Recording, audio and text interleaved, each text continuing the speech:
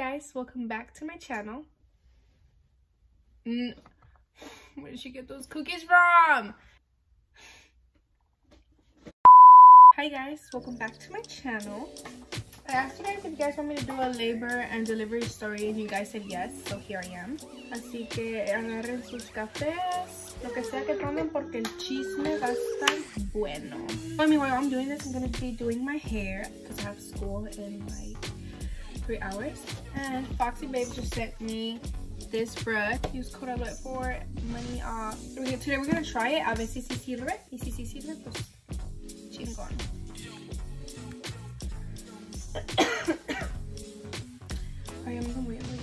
So,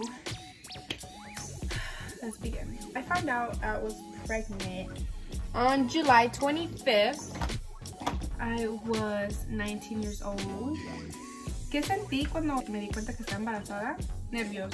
Voy a usar esto para el heat protector. I didn't know what to do. I was just so scared.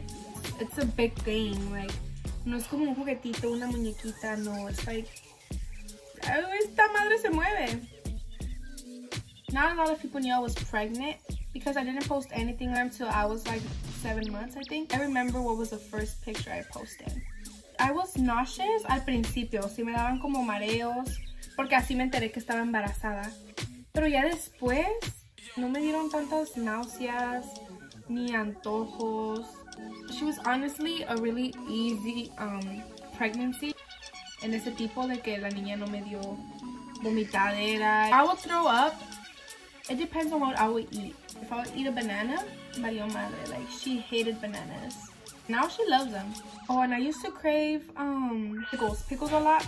I didn't start showing till I was like, I think I was 7 months. I really didn't even look pregnant, you guys. And I was just pure belly. After like the last month, I was just pure belly. I didn't get stretch marks. I used a lot of coconut oil. As soon as I found out I was pregnant, I started taking my prenatals. Iba al doctor, pues con mi doctor cada mes. So when I was 4 months, almost to be 5, the doctor told me she was gonna be a boy, which I got really excited because I wanted a boy. Don't get me wrong, I did want a girl, but my first baby, I wanted to be a boy. And then my mom was like, no, it's a girl. Go check again. Y yo así como que, pues como muy segura que eso boy, pichi flojería, me hiciste ya. So fui al hi mom. I did the ultrasound there, like the gender reveal. Recuerdo que ya me acostaron en la cama. And she was like, oh, you know the sex already? And I was like, yeah, it's a boy. So when I said it's a boy, she made this face. She was like, y pues ya me dijo, no, mija, ¿quién dijo que iba a ser niño? Y le dije yo, pues mi doctor. Y ya escribió en la pantalla that it's a girl. And I just wanted to cry. My due date was April 27. Yeah. Entonces ya empezando abril, yo ya sentía como, you know, cramps here and there. So on April 9, I think it was, I had like this kind of like spotting. So supposedly cuando eso te sale es porque yeah, you're close to it. But honestly, I was so glad because it's so tiring. Like the belly was so heavy. Y para mi cuerpo sí tenía como la panza media grande. Pasó eso, so I was like, yeah, I'm getting close. I'm getting super close, thank God. April 10 en la madrugada, like 3 a.m., 2 a.m. And I was getting cramps. The cramps woke me up because it was hurting. But it was not like hurting, like it was not a pain that I couldn't handle. So I was like, okay, normal, you know, maybe. I honestly thought que la Victoria nomás estaba así como, she was like bothering me with her elbow. But it would only happen like every hour. And so the next day morning, I remember it was 8 a.m. Me marca mi mamá. So as soon as I hanged up, boom, like I felt a pain, a contraction. Woo! I started timing them. So empezaron de poquito a poquito. And I was in pain. I was like, oh, like it was hurting. It felt like it was worse than a cramp. That was worse than a cramp, but I could still handle it. So then Victoria's dad was like, you want me to take you to the doctor? And I was like, no, you're not going to the doctor until you see me on the floor. Like once you see me that I can't take it anymore, you take me to the doctor. I just wanted to like As soon as I get to the hospital, I wanted to stay there. Ya llegó al punto donde I couldn't handle it. I was okay, take me to the doctor right now. Ya estaba yo agarrándome de la puerta because, oh, it hurt. I was really not expecting that. But every pregnancy is different. Every labor is different. Where I got to the hospital. Entonces cuando llegamos al doctor, yo le dije a la muchacha, la recepcionista, I was like, you know what, like I'm getting contractions, like where do I have to go? I was like, okay honey, let me look for a wheelchair. So honestly, I think we waited there for 10 minutes. It's a big old hospital and they just couldn't find a wheelchair. At the time, like waiting there, getting contractions, just standing there waiting for them to look for a wheelchair, I got a little bit mad. Oh fuck that, I was really mad. I was just like, you know what, forget about the wheelchair lady. Just tell me where do I have to go. And she was like, yeah, I'm so sorry, honey. So you have to go walk, go to the left. Low key, estaba medio lejillos. So ya para llegar al lugar donde tenía que llegar, estaba el de seguridad afuera, ¿no? Obviamente, they ask for your info. So then he's looking on his binder, and he goes, flipping pages. And I'm just standing there getting contractions, right? But I wasn't showing like it was hurting because honestly, I can take pain. I was just standing there, I mean, while he was looking for my name, which I was thinking, like, in my head, like, why are you looking for my name? I'm not gonna be in the list. I didn't tell him that I was giving birth. He just asked, straight up when I got here, he just asked for my name. He was like, who are you coming to see again? I looked at him, I'm like, sorry, but I'm not here to see anyone. I'm actually about to give birth. He was like, oh my gosh, my bad. They didn't give you a wheelchair? Like, dude, I don't give a fuck about the wheelchair. Just open the goddamn door. Like I said, I wasn't showing any pain, and maybe the fact that I didn't do that fucked it up because I guess I was supposed to like look in pain in order for them to help me or something. So when I got there, I was like, oh, so I'm here because I'm gonna give birth. And I told her like I'm getting contractions. Y me dice, okay, mija, sí, toma, llena estos papeles y tienes que irte allá al waiting room. The nurse will go and pick you up. I was just like, okay. I filled out the paper and then I gave it to her. Y la enfermera ya la avisó. I was like, it was hurting, you guys. So ya me dice, oh no, ahorita ya la aviso. Entonces cuando me dijo eso, I was like, what part of like I'm in pain you don't understand? Like, I don't want to be sitting down. I want to be laying down. I'm getting contractions and they're hurting. And she looks at me and she goes, oh, you're having contractions right now? And I'm like, bitch. And apparently she didn't heard that. And so they like sent me to a room or whatever, like right away. They're like, okay, so I went by myself with Victoria's dad to the room. 5 minutes later, the nurse gets there. And I was just like laying down in la cama. She was so rude. She gave me, you know, la bata que te dan en el doctor. Cámbiate. And I'm just like, pero así, like she was just like, here, put that on. Like I just give him the look, like I'm gonna fuck this bitch up. So since she gave me attitude, honestly, I gave her attitude back. Pues ya agarré la bata y me quité todo. I took everything off except the underwear.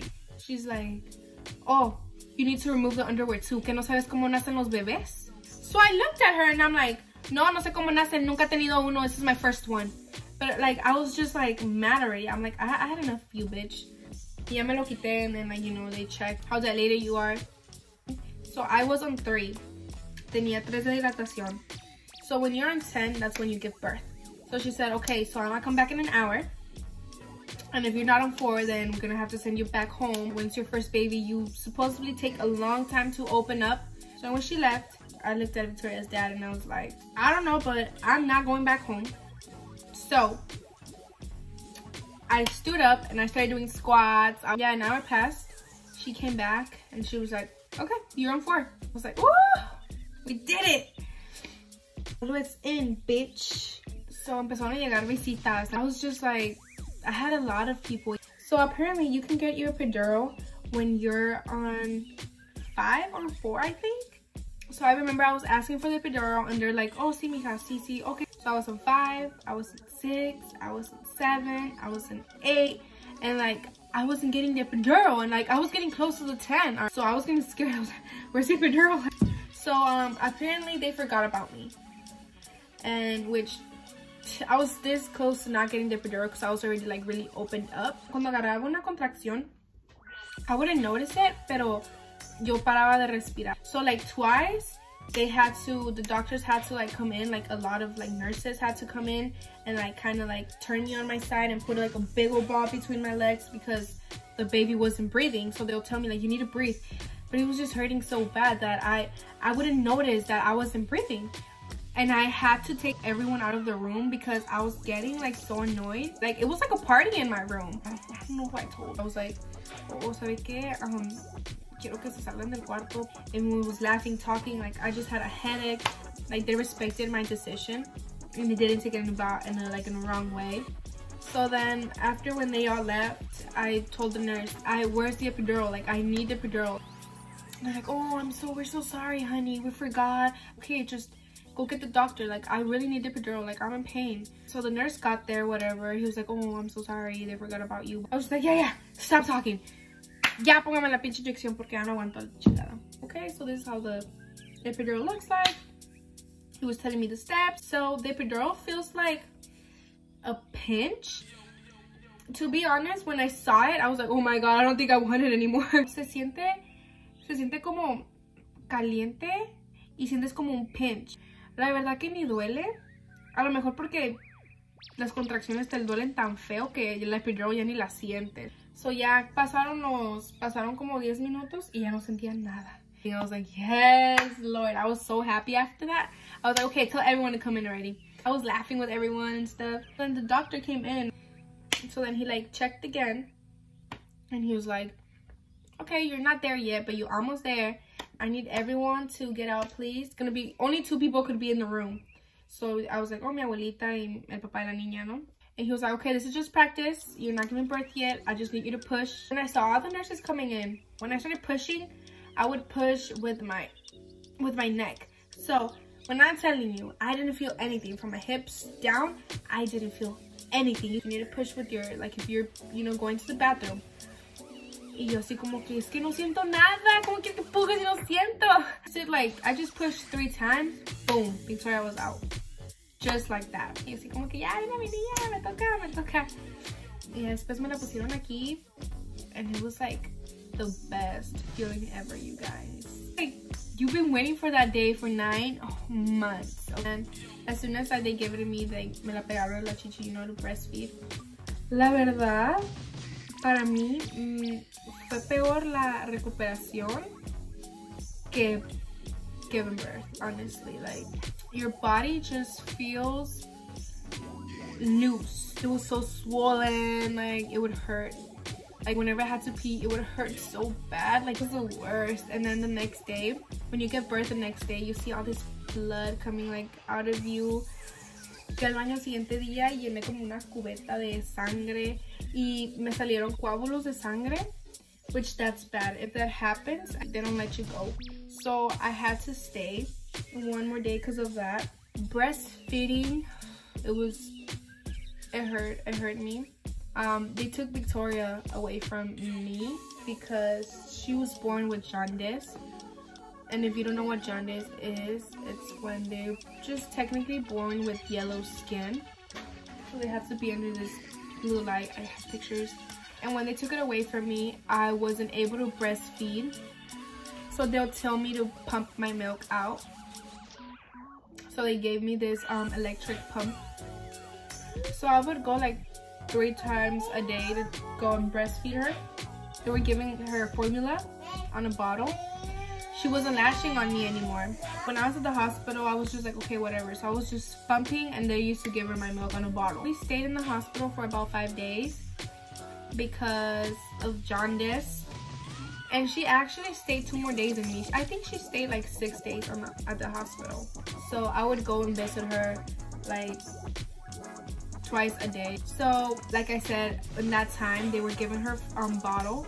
So when I took her home, when I was able to take her home, she wouldn't latch on. I used to wake up like 20 minutes, 30 minutes before her to pump my milk out.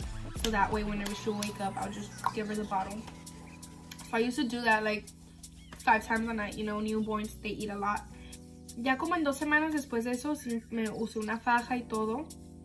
Estaba yo como si nada, ya no me dolía ahí abajo. Pues tienes que ir a que te revisen las stitches, you know, because they stitch you up. She was like 6 months, I'm gonna say.